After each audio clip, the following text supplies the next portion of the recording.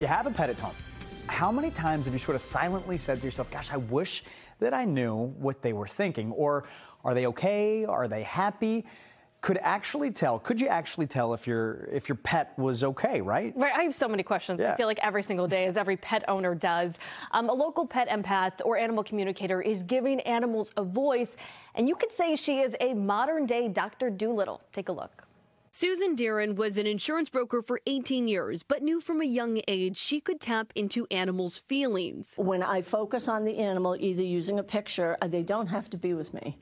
I just need the photo, and when I focus on them, I become them. She keeps telling me I'm her baby girl. I had her meet my 7-year-old Chihuahua, Kona, to see what she had to tell me. And she calls you the queen, and she said that to me right away. When you put her down, she goes, she's the queen. She does not believe you'd ever let anyone hurt her. She doesn't always like her food, though, so we need to talk about the food. Like a nice piece of chicken? Oh, look at the ear. You want some chicken?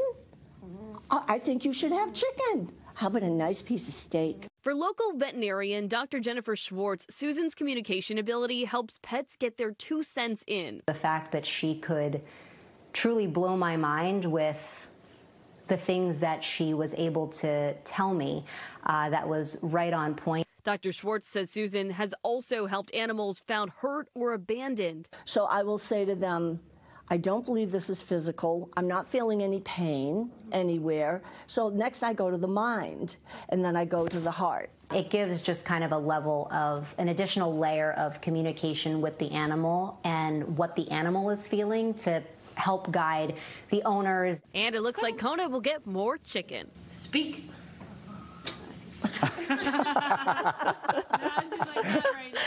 Okay, so as a pet empath, Susan is also able to communicate with animals that have passed, as well as animals with behavioral problems, to really get to the root cause. I learned so much about Kona. Also, that she has an allergic reaction to some treats that I'm giving her, that I had no idea why she was itching so much.